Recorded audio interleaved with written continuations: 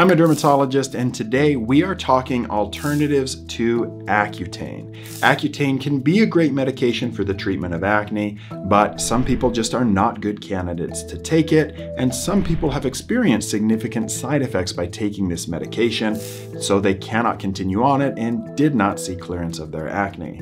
So we're going to dive into what is Accutane and what if you don't want to take it or can't take it. What are the things you can turn to in order to help clear up your skin if you're suffering from moderate to severe acne? Let's dive in and explore. Quickly, a little background on Accutane. It is a synthetic version of vitamin A. So we take this pill once or twice a day, and on average, a course of Accutane is about 6 months. The most common side effects from taking acne are dry skin, dry lips, dry eyes, and about 10 to 15% of patients do get achy joint pains and muscle aches. Some people experience a little GI upset, and there are rumors on the internet of things like depression and inflammatory bowel disease. So far in population-based studies looking at the rates of depression and inflammatory bowel disease, they are no different in patients that take Accutane and don't take Accutane. But that doesn't mean there aren't anecdotal reports out there of people who took this medication and experienced either depression or bowel problems. But in general, on a population level, we can't say that Accutane causes those problems. So when we look at the right candidates to treat acne with Accutane, these patients are typically going to have moderate to severe acne, deeper cystic lesions that put them at risk of scarring. It may be located on the face, but also on the chest, back, or shoulders. And they've often failed many other over-the-counter and prescription treatments, and we often use Accutane as kind of a last resort in these patients when nothing else seems to be working. Now, I will tell you that I have taken Accutane myself and had no significant problems on it. I've also prescribed it almost every day of my career, and a number of my staff have taken it, and patients tend to do very well. There's very few instances of people that are quitting Accutane because it was too overwhelming with side effects for them. I can probably count under 10 people in my 10 years of prescribing Accutane that had a significant problem with it. It is a serious medication, but when you're with a board-certified dermatologist that has experience in monitoring for side effects, you can have a very successful course. Now, my goal in this video is not to convince you to take Accutane, but to provide you with the alternatives if you don't want to or can't take Accutane. So we're going to dive into some of these options and explore. Starting with topical retinoid medications. These are by prescription. You can get retinol over the counter, but if you're dealing with moderate to severe acne, they're probably not going to be effective. You are going to need to look at prescription treatment options, and these are going to be retinoid medications like tretinoin, which is available at several different strengths. There's also retinoids called adapalene. One of them, called Differin, is available over the counter, and one that is stronger is available by prescription. There's also tazarotene, and we tend to regard that as the strongest retinoid available. It does tend to have more risk of dryness and skin irritation while you're taking it. There's another brand name called Acleef, and this one is also approved for back acne as well as facial acne. I think there's a little bit lower risk of dryness with this one, but everybody has a different experience with it. So topical retinoids can be a great adjunct if you have moderate to severe acne, but in my experience, they often don't lead to complete clearance in individuals with really challenging cases of acne who might be candidates for Accutane or isotretinoin. Next up on the list is oral antibiotics. If you were proposed Accutane as a treatment option, there's a pretty good chance you've already been through the treatment of acne with oral antibiotics. The most common ones that we use are doxycycline and minocycline. They have a low risk of allergic reactions, and they don't interact with a lot of other medications. The main risk of these medications is stomach upset, and if you lay down too quickly after taking them, they can cause serious heartburn. Another thing to be aware of with doxycycline and minocycline is that they can slightly increase your risk of sun sensitivity, meaning you're more likely to get a sunburn if you're out. So if you're on these medications or you're considering treatment with them, it is really important to exercise good sun protection with hats, long sleeve shirts, or sunscreen.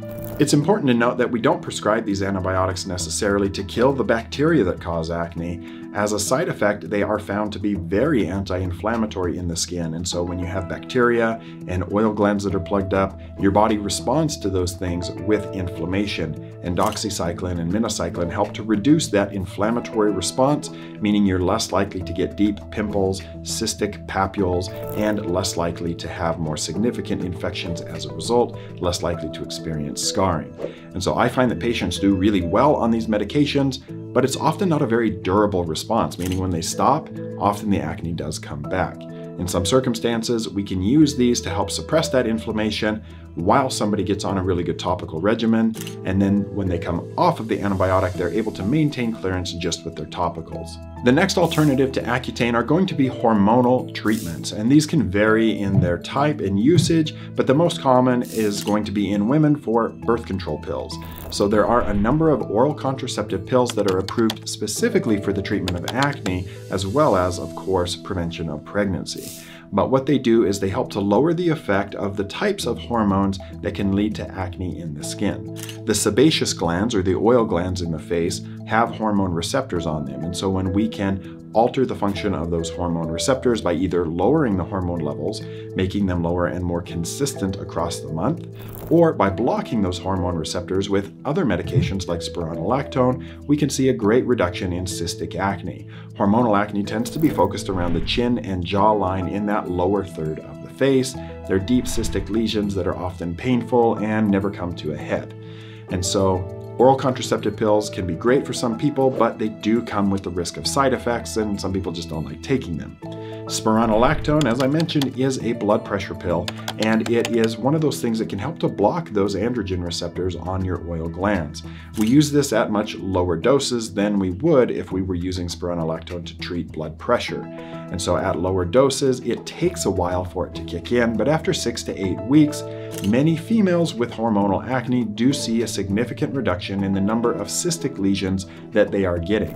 And this medicine has helped a number of my patients to avoid going on Accutane. If you are considering taking spironolactone, you need to have a discussion with your doctor to make sure that it is safe for you, that you don't have kidney problems, because it does work in the kidney and it can change your electrolytes slightly. But in younger, healthy people, I've never seen that be a problem. I do occasionally check blood work in my patients who are over 40 and on spironolactone. One more hormonal treatment that has been new to the market in the last couple of years is called Winlevi. And this is a topical cream that is supposed to work similar to spironolactone. It needs to be used twice a day. It's got a short half-life, so if you're only using it once a day, you're not going to get a lot of efficacy from it. But this is a cream that you apply to the skin twice a day, and it helps to impact those hormone receptors at the oil glands, and for some people can lead to a significant reduction in acne. I haven't seen this by itself be a miracle worker, but I have seen people who got improvement with their acne in other methods use Winlevi to help take them to totally clear. So it's kind of that last push to get them across the finish line, so to speak.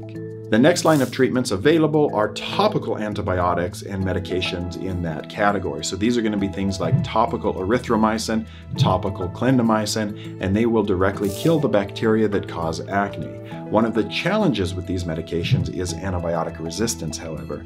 There are most acne-causing bacteria that are now resistant to erythromycin, so we don't tend to prescribe that very frequently. Clindamycin does have more efficacy, but if you're using it for a while, it's pretty common that your particular bacteria will find a way to be resistant to clindamycin and it will no longer work. There is a trick, however. If you're using clindamycin, you should also be using benzoyl peroxide at least 1 time per day. And that doesn't have to be at the same time as clindamycin. You can use it, a benzoyl peroxide cleanser in the morning and your clindamycin lotion at nighttime. But as long as you're using benzoyl peroxide once a day with the days that you're using clindamycin, you will prevent the development of antibiotic resistance. So that is a really important thing to be aware of. If you're using clindamycin, you need to be getting benzoyl peroxide on of some kind in order to make sure your clindamycin continues to work over the long term. Now, a lot of those medications you may have tried already if Accutane was proposed for you. And when I get to this point with patients and they've tried all these things and they don't or they can't go on Accutane, then we start to look at chemical peels and microdermabrasion. These are things that are going to help to exfoliate the skin and sometimes help to remove excess oil and unplug those oil glands. So salicylic acid is a great exfoliator that does do a great job to remove excess oil from the skin. You can also use lighter chemical peels like glycolic acid, mandelic acid, and lactic acid to help gently exfoliate the skin.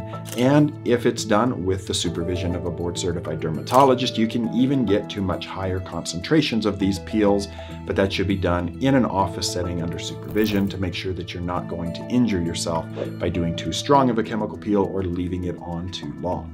As a benefit, these chemical peels and microdermabrasion, depending on the intensity or the strength, can also help to improve acne scars, which is something most of the other things we've talked about don't really do. You can get a small improvement in the appearance of scars with retinol, but true deeper scars are just not going to budge much with retinol alone. Next up is laser and light therapy devices. So these are going to help to target the bacteria that cause acne or help to target your sebaceous glands. And there's a few different devices on the market that work in different ways. Recently, I read a paper that compared red light therapy to Accutane and found that patients using a cream that contained ALA or aminolevulinic acid plus red light therapy at 633 nanometers got just as clear as patients who were taking Accutane.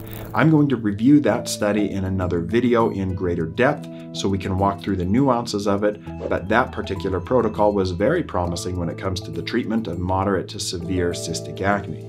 There's a couple of devices on the market now that are lasers that target the oil glands in the skin, and these are called Avaclear and Accure. And they target the sebaceous glands. They can actually shrink them down, and the companies are promising results that are similar to Accutane with just 3 or 4 treatments.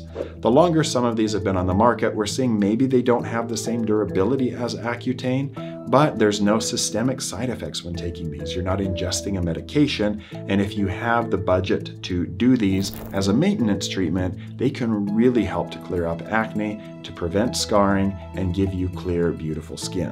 And the last thing that we'll talk about is diet and lifestyle changes. There's a little bit of controversy here. Now, I personally believe that our diet is a huge contributor to the amount of acne that we're seeing. We're seeing more and more adults come into the clinic with cystic acne, which wasn't the case necessarily 20, 30 years ago. Our diets and the foods available, especially in the United States, are not necessarily going to be the best for our health. And when we eat more refined carbohydrates, foods with a high glycemic index diet that really boost our blood sugar quickly, we can see that that is inflammatory and may contribute to acne in some individuals. There's also some concerns with dairy causing Accutane, but the only studies that we have really linking dairy to acne are around skim milk. We didn't see the same effect when using 2% or whole milk, for example. So if you do consume a lot of skim milk and you have acne, it may be worthwhile reevaluating that and switching to a different milk or like a plant-based milk.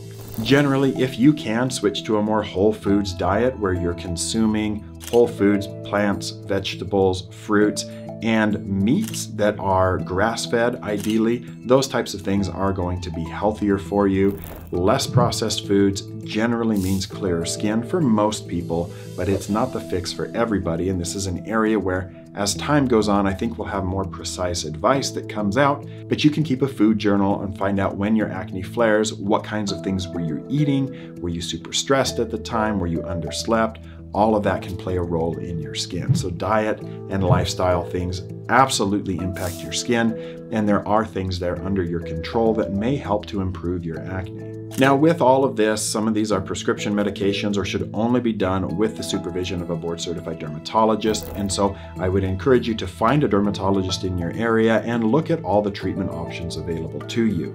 If you'd like to learn more about Accutane in particular, I'll do a whole video on that. Just let me know in the comments.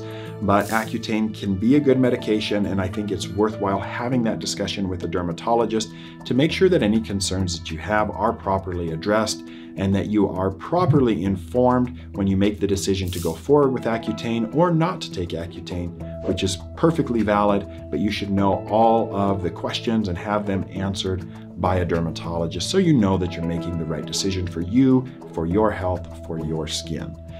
The next video that I'm going to be doing is breaking down Accutane versus red light therapy, so hit the subscribe button and that video will be coming up next week.